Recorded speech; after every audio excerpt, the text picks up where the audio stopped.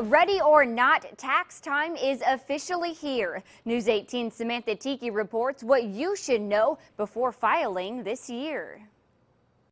Whether you have already filed your 2014 tax return or are waiting until the last minute, Baker Milligan managing partner Jeff Milligan says this year those who typically file themselves may want to get a second opinion. What used to be a simple return is so now could be one of the more complex returns to prepare with the Affordable Care Act. This is the first year for the penalty for not having health insurance, and Milligan says it's complicated the tax return preparation process. We're having challenges just in our office comprehending and understanding the calculations with that, as well as all of the premium tax credits. Milligan says if you have a simple return, filing yourself is probably one of the better ways to go, as long as you have a good understanding of finance and numbers. If you don't have a general idea what the answer is supposed to be, you really never know if you're wrong. Milligan says one mistake on a return could cost you, and he says the penalties can add up fast. I had a client a couple of years ago that put their own information in